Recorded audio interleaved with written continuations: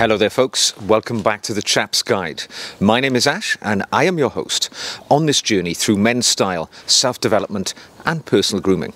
Now it is a very cool spring morning here in my garden, but I'm bringing you this video today. I was intending to release this video as part of a large Q&A series of videos, but I've decided to break them up into individual days, so you've got something to look forward to each day. Now today's video is all around protecting your valuable winter woolies from those pesky moths that are always trying to eat our finest clothing. It was a question from a viewer, so enjoy. The first question comes from a viewer called Zidandi, who says, "Hi Ash, any tips on how to store woolly winter garments now that the warmer months are fast approaching?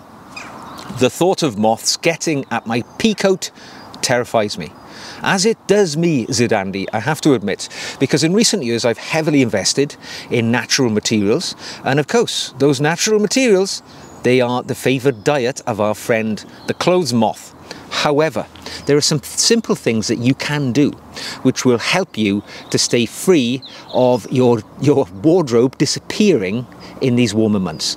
Now, the first of which is to be aware of what things in your wardrobe are natural materials and what things need special attention.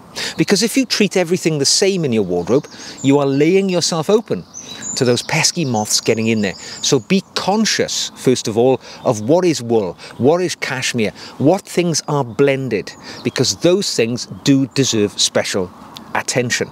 The second thing you need to be aware of is that cleanliness is key when it comes to preventing the moths.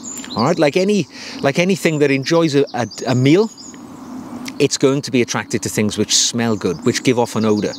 So if your thick sweater has got particles of food in it, maybe crumbs or things like that, or it's got some tomato ketchup was spilled on it, the last time you wore it, you need to make sure it's been cleaned before you put it away, because those things which are attractive in odor to us will also attract our enemy, the moth. Additionally, things like sweat, all right, perspiration. If you've been wearing these garments and they've become a little soiled, all right, and they are maybe carrying a bit of odor, it is going to be something you need to deal with before you store them, because it is going to attract the moths. So make sure you get it cleaned, wash it, whatever process is necessary and appropriate for that garment. But put it through the old dry cleaners so it's going to be less attractive to the moth, because they love body oils, sweat, particles of food, things like that. They're going to make a beeline for it. Keep it nice and clean.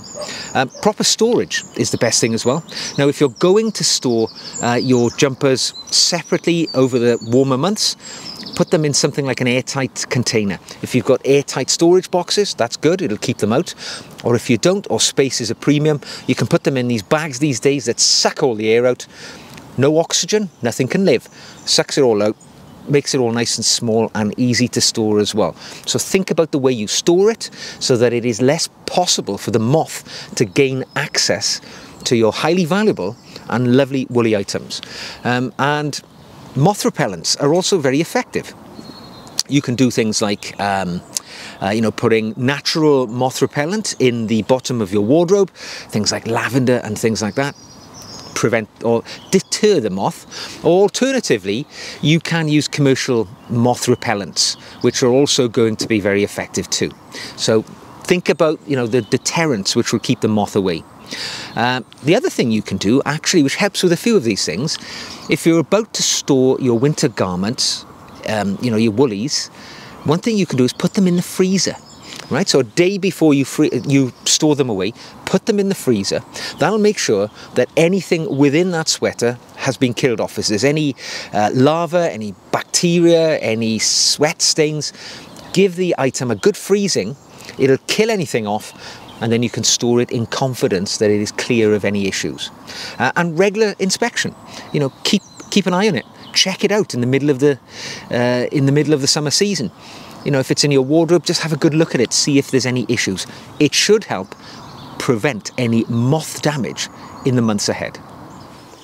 Well, I hope you've enjoyed today's video. If you have, give it a thumbs up. If you'd like to see more like this, click the old subscribe button and come on the journey towards Chap Nirvana with me. If you'd like to practically support the channel, you can either buy me a coffee, which is a one-off thing, or you can become a patron. And that way you will benefit from an additional video per week, which I make specially for my patrons. And of course, we also have an ongoing intimate conversation over on the Patreon platform, which incidentally you can join without any financial cost at all. I will leave the link to that in the show notes below.